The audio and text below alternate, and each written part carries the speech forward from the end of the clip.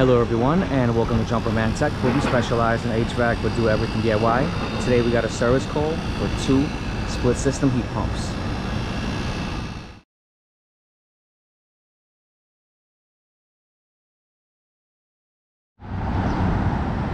Thank you to everyone tuning in to Jumper Man Tech. Today we have a service call for 2 Trane split system air-cooled heat pumps. We have a complaint that there is water coming from the ceiling on the indoor blowers. Let's go ahead and see what's going on. Currently have the thermostat off. Took off 2 of the control panels. One thing I noticed right away, this capacitor is extremely rusted out. Contact is in very bad shape. We have extremely pitted contacts. Same thing for this capacitor up here. And I do notice that we have some kind of error code here. I believe it is an error code. This one's not blinking. This one is. Looks like something blew up over here. And look at that contactor right here on the left side. The contacts literally blew up. It's literally, there's the piece of the contactor right there. First things first, what I would like to do is replace these capacitors if I have them.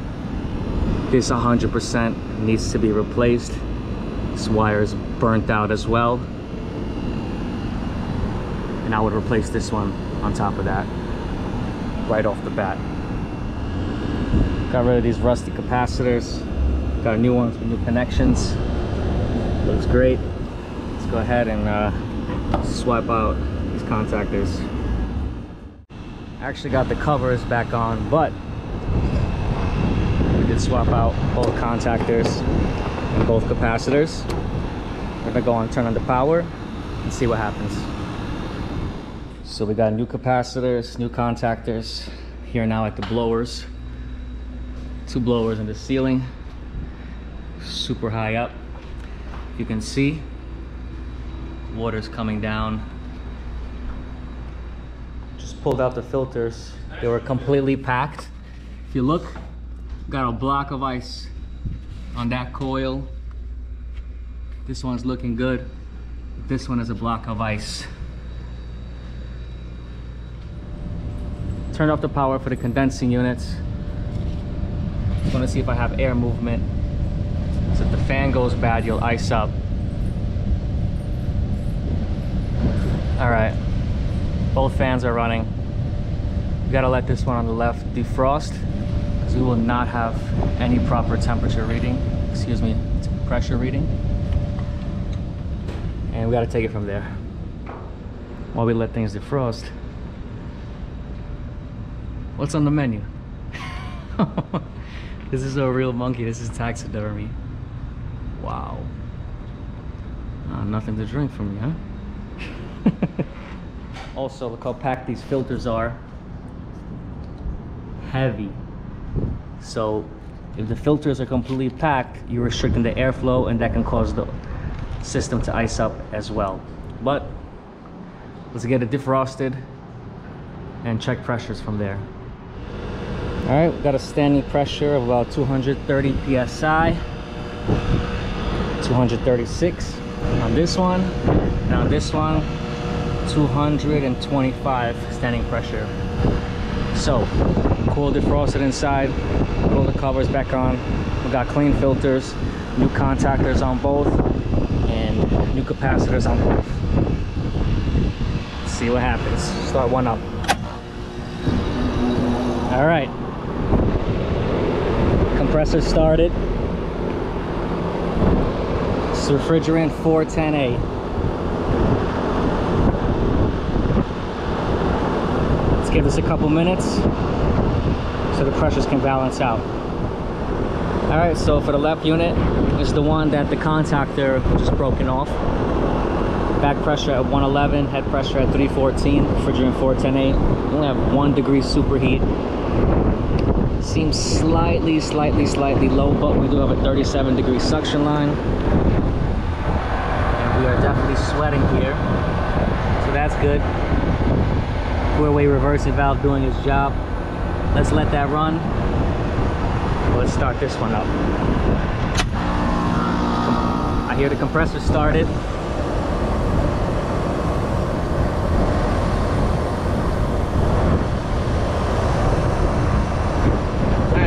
Low side coming down, high side coming up. Let's give it a few minutes to average out and see what these guys do. Superheat is at about 10, subcooling is about 17. It's just our back pressure seems a bit low, 103 for 410A and a 331 head. For this unit, we're at 125 head, 125 back, 275 head.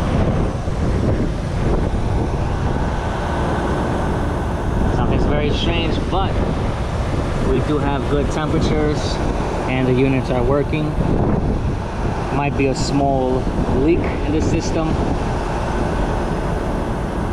It could be from people taking the gauges on and off, but this head pressure quite higher than this one. I mean, the pressures are completely whacked out between these two and it's the same unit. Let's let these run and see what happens.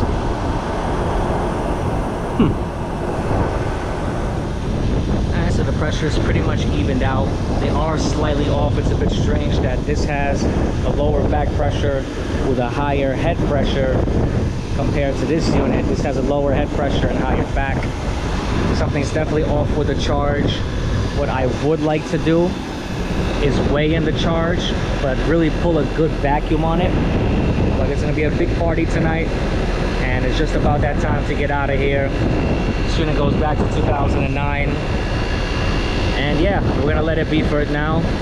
We're not icing up anymore. We got good pressures. Regardless, it's satisfied on its own.